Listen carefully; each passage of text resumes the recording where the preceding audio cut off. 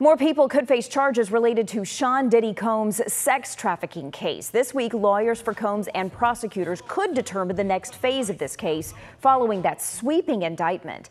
Investigators are now working to determine who his alleged co-conspirators were and whether they too should be charged. Combs is 54. He pled not guilty to charges he led a racketeering conspiracy that abused women. He used his business and employees of that business and other close associates to get his way. Those individuals allegedly included high-ranking supervisors in the business, personal assistants, security staff, and household staff. Combs has been under criminal investigation for nearly a year now since his former girlfriend filed a civil lawsuit against him. After the singer Cassie came forward, 10 more civil lawsuits were filed, accusing him of sexual assault, physical violence, and human trafficking. Combs has denied all of those allegations.